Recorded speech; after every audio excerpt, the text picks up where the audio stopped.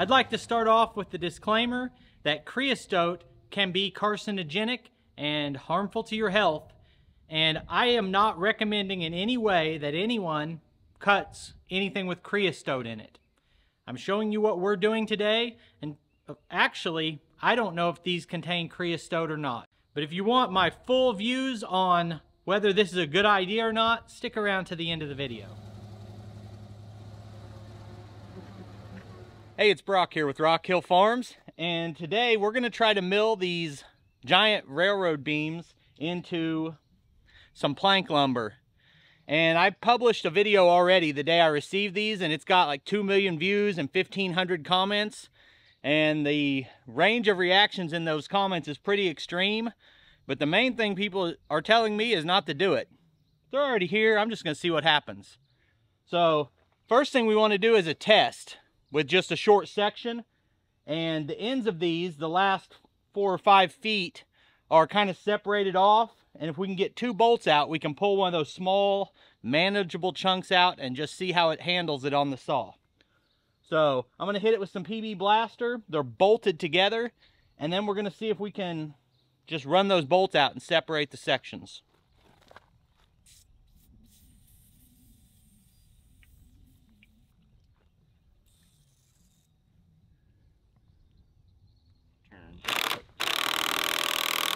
Yep, she's coming out.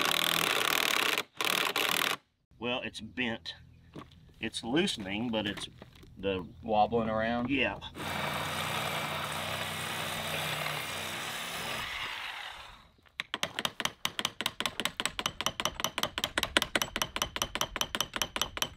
Now it's going to start getting tight.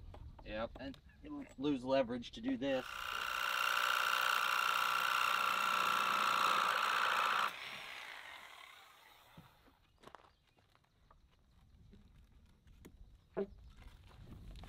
Look, hey, I got this one. All right.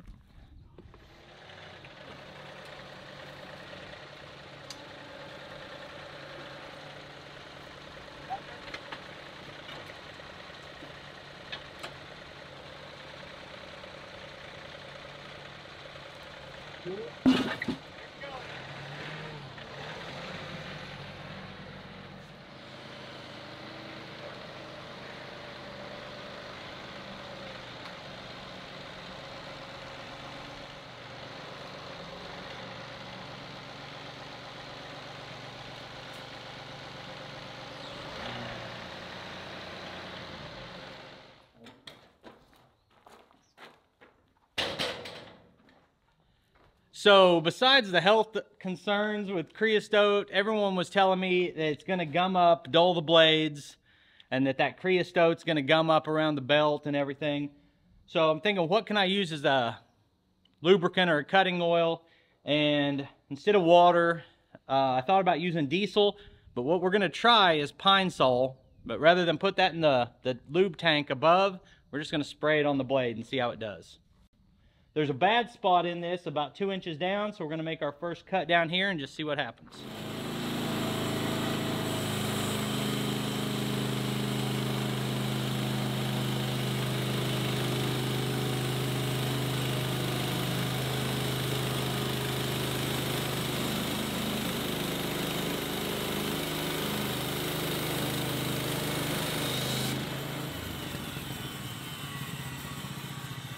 Well, we've made one cut without any disasters, and I've always believed if a little's good, a lot's better, so we should not have any problems for the whole project. Ooh, watch out. Ooh, watch out. Ooh, watch out. Right in the back of the back. Not in the front of the back, but the back of the back. Hey, so the 2 most popular comments were that you're going to kill yourself, and that second most was probably it's worth it for disc golf. And so that's what we're doing this for. We're building a bridge for a disc golf course. Make it happen, Cat.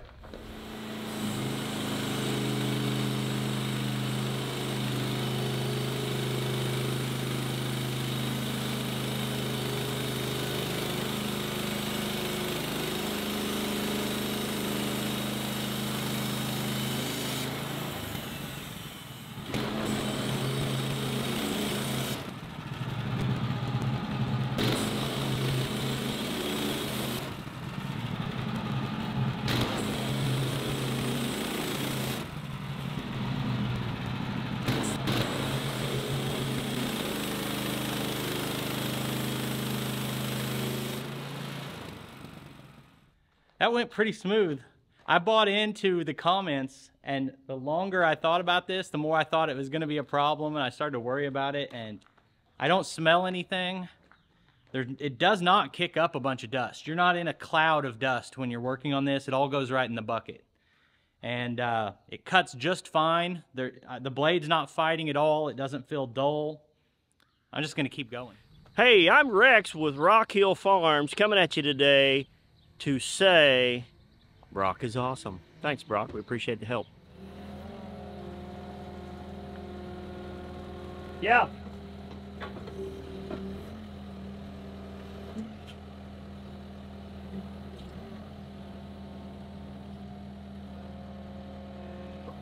Set it down. I think you'll be good.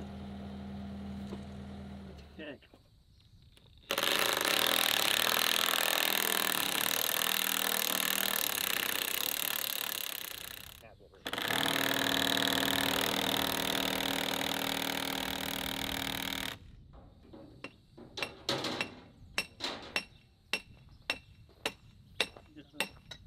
Fever is the only cure for it. More cowbell. You probably need to cut on that side.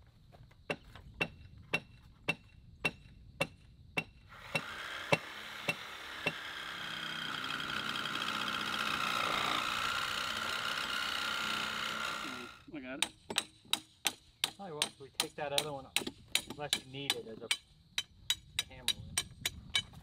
Once we take that last one off, we'll have access.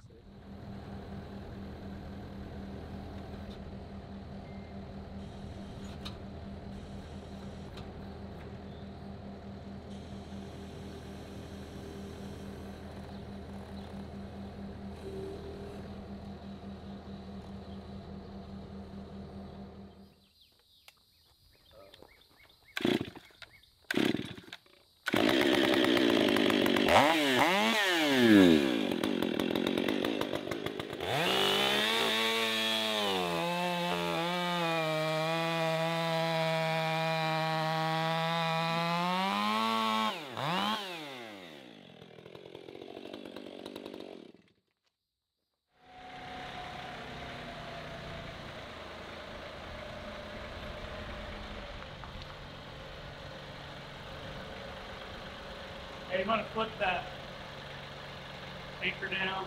Yeah.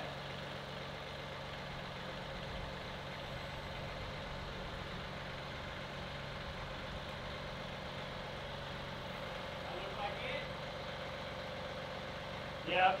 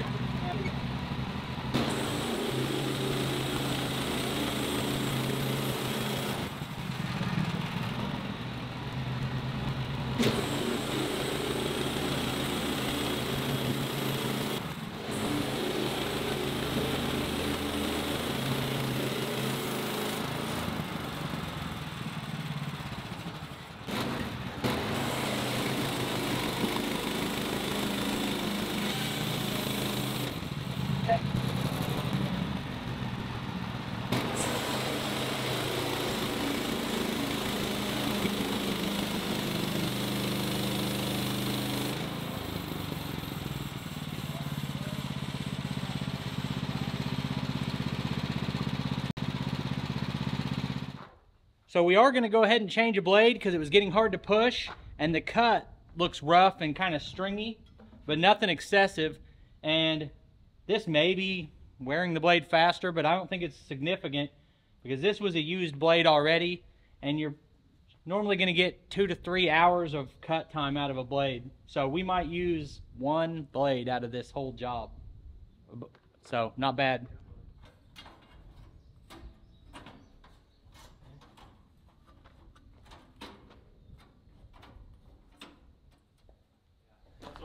We put just a slight amount of pressure on there and then roll it by hand to get it tracking, and then tighten it up and roll it.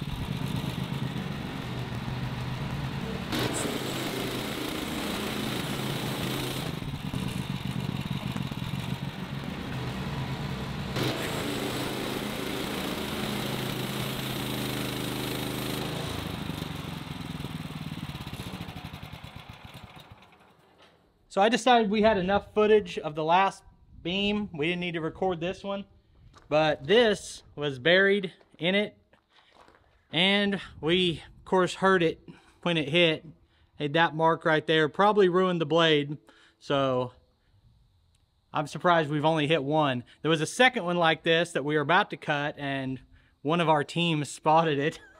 So team member here saved me one blade, but it looks like this job's gonna cost me 2 blades, which is not too bad. Correct.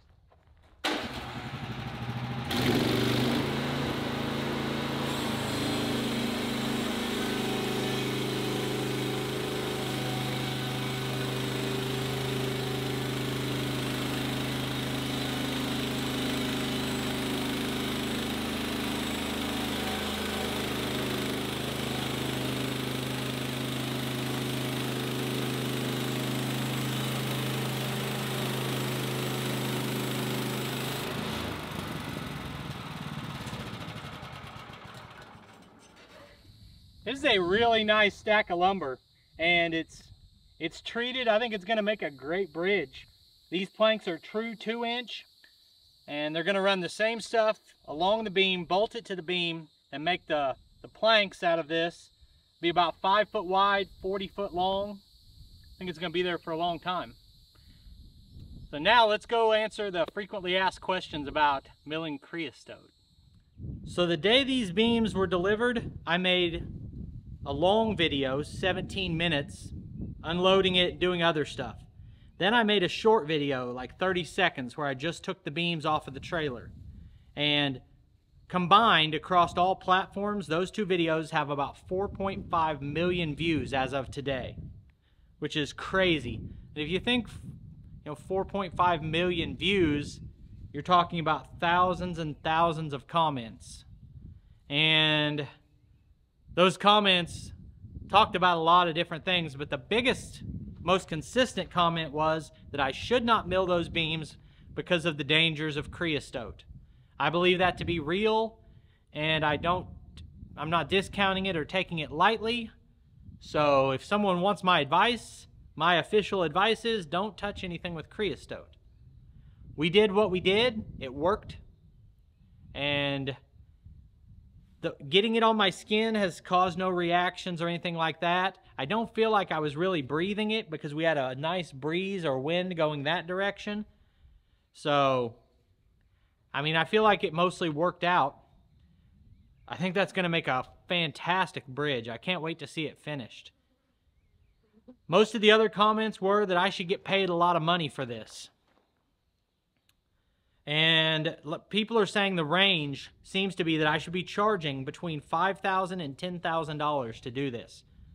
And I did it completely free But the caveat is I do get paid when people watch my videos. And I've already got a lot of views, and this video might make some money or it might not. I don't care. I just wanted to do something to help. The two guys that were here helping me today have built this disc golf course completely volunteer, working their tails off on it, trying to help. And maybe I'll get a popular video out of it. Now, what about what's left? There's a full beam and several pieces of the other one. And I'm going to do something better than this with that. That was another comment I constantly got, is those beams are too good to saw up. And I can see that. Although I think that bridge is going to be awesome. I love the idea of that. And they're trying to get this pond sealed where it crosses a body of water where you make your throw and then you go around and across the bridge. But the pieces that are left, I believe, are going to be main structural beams on my sawmill building that I'm going to put up. So the next comment I got a lot was I was going to destroy my mill. I don't believe there are any ill effects on the mill. It did cost me 3 blades. 2 of them were from dulling them out just from cutting.